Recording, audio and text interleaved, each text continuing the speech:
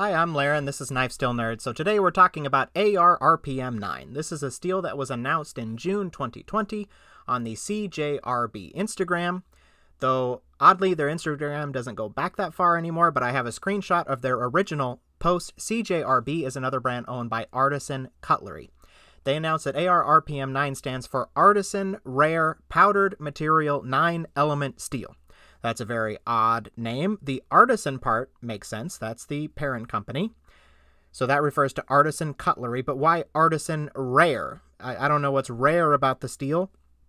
Is it AR, Artisan Rare, to have an oblique reference to AR rifles? Otherwise, I don't understand why it'd be AR.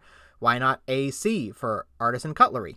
Then powdered material is again odd, because usually with PM steels we call them powder metallurgy or sometimes particle metallurgy, but not powdered material. In my original Patreon post where I reacted to their announcement of the steel, I hypothesized that maybe they were using weasel words, that it wasn't actually powder metallurgy, but then in September of 2020 they specifically called it powdered metallurgy. But we'll come back to that. Then 9-element steel, which is a good lead into what is the composition. So it was a few months before they actually announced it.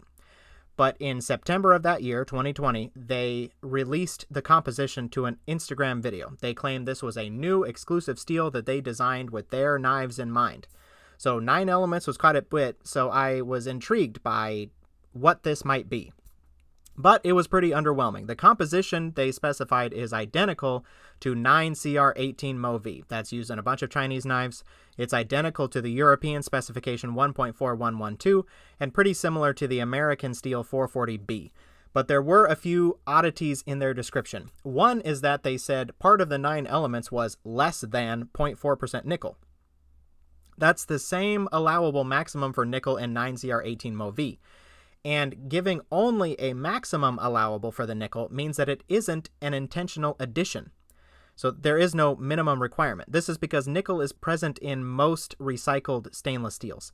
For example, I measured the composition of a bunch of powder metallurgy steels from Crucible, Carpenter, Bowler, and Udahome, and all of them had between 0.16 and 0.28% nickel, because there's always a little bit of nickel in these recycled steels. So they said that there's 9 elements, but one of the elements is nickel, which isn't even an intentional addition. So it should be AR-RPM8 at best. Another weird thing they said in that Instagram video back in 2020 was that there were rare earth elements. Elements plural. So potentially we are back up to 9 elements, or maybe even more. Before saying what the rare earth elements were, the Instagram video cut off. Less than 0.4% nickel? So this was a big mystery at first. Rare earth elements are used in some steels. 2 common-ish ones are lanthanum and cerium, and they're used for a couple different reasons in steel making, but it's still a pretty unusual addition, especially to announce it publicly, because usually when the steel companies use those elements, it's not listed on the datasheet. They use it as part of their steel making process, but they're not announcing it publicly. So to announce publicly that they're adding a rare earth element is odd. But very shortly after that Instagram video, they clarified to Knife Newsroom that the rare earth elements were phosphorus and sulfur, and they said that again by putting that original Instagram video on YouTube where it wasn't cut off, but that wasn't until December, a few months after the September Instagram video. And less than 0.05% trace elements, which includes sulfur and phosphorus. Now, phosphorus and sulfur are not rare earth elements. No one calls them rare earth elements. I've never heard anyone say that they're rare earth elements. So there's no rare earth elements in the steel as far as we know. And they said that it was a maximum for phosphorus and sulfur. So again, not an intentional addition. That makes sense because phosphorus and sulfur are rarely added. There's a couple of specific scenarios, but none that would make us excited for it to be in a knife steel. Like sulfur can be added to improve machinability, but it doesn't help properties. It can make them worse, especially toughness. Normally, phosphorus and sulfur are listed as maximums on a spec sheet because we don't want them. We want them to be as low as possible. So without the rare earth element that it turns out was not in the steel, we're down to 7 elements. So it should be called AR-RPM7, not even AR-RPM9. The only potentially relevant change to the composition versus 9CR18 MoV is cobalt. They said that there was 0.3% cobalt. Now, again, I wasn't sure, is this a maximum for cobalt? Because, again, cobalt can be present in a lot of recycled steel. And 0.3% is a very small amount. If you were given two steels, one with cobalt and one with 0.3% cobalt and one without cobalt, I would be surprised if you could tell the difference in terms of the properties. It's a very small addition, and cobalt can have somewhat small effects on steel anyway. So why 0.3% cobalt? Maybe that's their excuse to call it a new steel. So I measured the composition of the AR-RPM9 in a knife that we bought.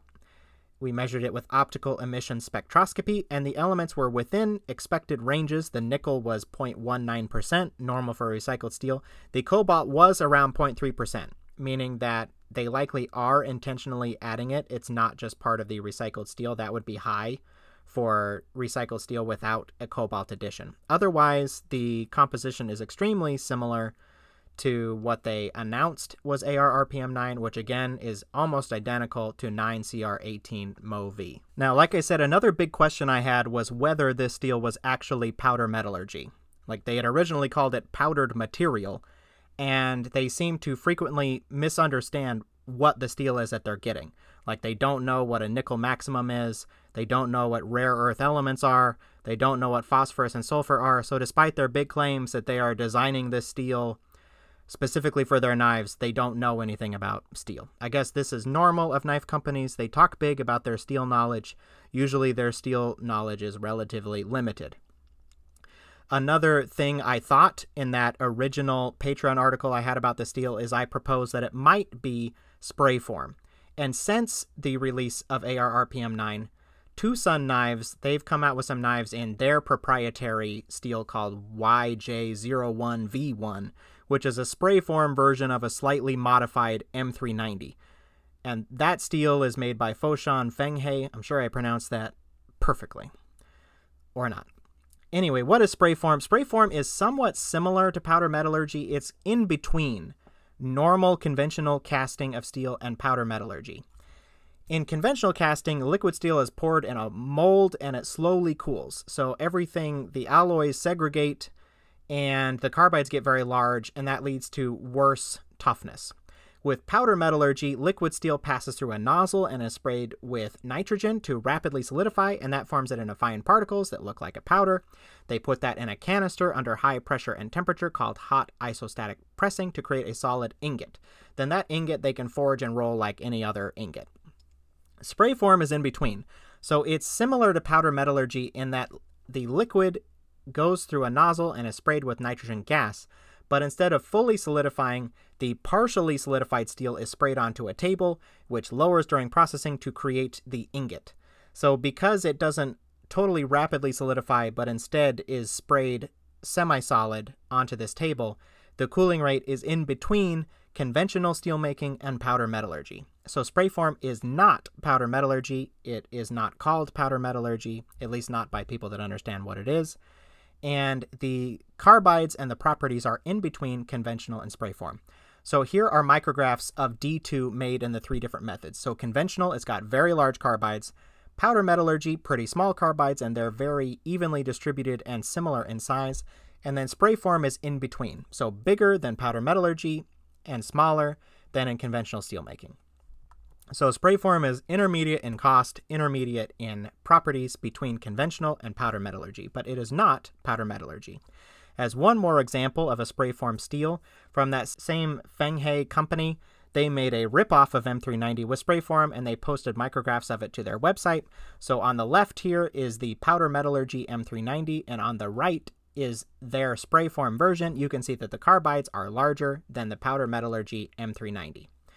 So our big question was, is AR-RPM9 actually powder metallurgy? So Sean Houston of Triple B Handmade and we bought a couple of knives from Artisan Cutlery to look at the microstructure. So we cut up those knives and we looked at the microstructure, and those carbides are too big to be powder metallurgy. And looking at a similar magnification to some spray form D2, the carbides of the spray form AR-RPM9 are similar. There's a couple that look a little bigger to me than I would think with spray form. So we did one more thing to compare. We got Artisan Cutlery knife in AR-RPM9 and another in the 9CR18 MoV, and we looked at the edges. And if you look at the edges under high magnification, you can actually see the carbides in the edge. And in the AR-RPM9 knife, the carbides look relatively small. But when we looked at the 9CR18 MoV, the carbides did look significantly larger. So this would point to there being a different technology being used for the AR-RPM9 to make the carbide smaller. And again, this would point to spray form being how the steel was made. So this is why I think that it is false advertising. One, AR-RPM9, there are not 9 elements being added, so we need to use a 7 instead of a 9. And it is not powder metallurgy, it is most likely spray form, so I think we should rename the steel Artisan Spray Form 7-element steel, or ASF7 for short. So now we fixed it, and it's not false advertising anymore. Okay, so now that we know what AR-RPM9 is and what it isn't, we can talk about what the properties of the steel are. Spray form technology does improve toughness, though not to the same extent as powder metallurgy. So I have a chart here with conventional D2, PSF27, that's a spray form D2, and then CPM D2, that's a powder metallurgy D2. And there is a clear change in toughness as you move up to the more expensive technology. So CPM D2 is almost 3 times the toughness of regular D2.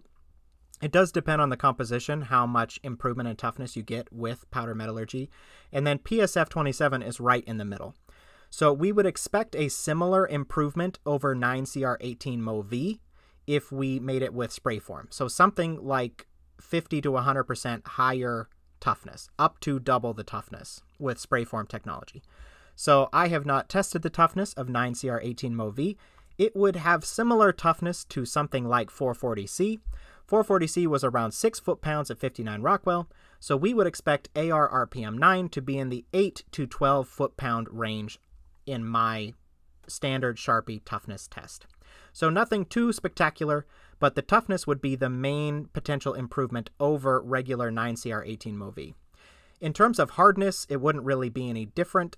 There are some reports that using powder metallurgy leads to a bit more consistent hardness because the carbides are smaller and dissolve more evenly, but that's not really that big of a deal to the end customer. Edge retention isn't really affected, so I did a big article a few years ago on 154 cm versus CPM 154 Catra edge retention, and they perform basically identically.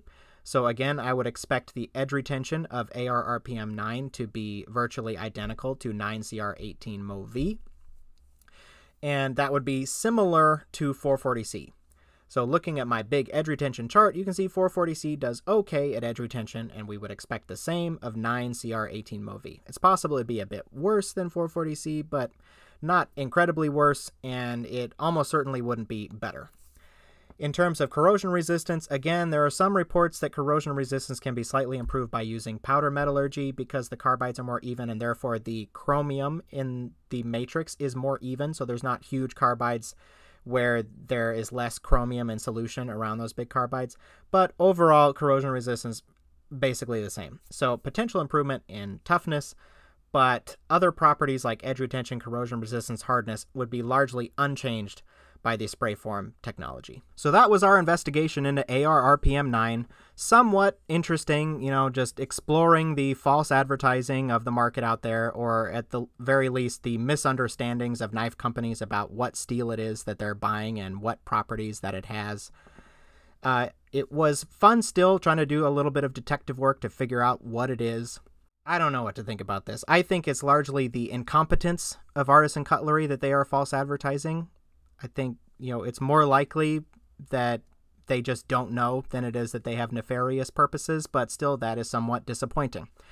So we had to buy some knives and cut them up, and that costs money, and the metallography costs money. So if you want to support us doing more investigations like this, please look into our Patreon, patreon.com/knifesteelnerds. And if you like this video, make sure you like and subscribe or whatever it is you're supposed to do. Click the bell or something. So anyway, thanks for watching. Until next time.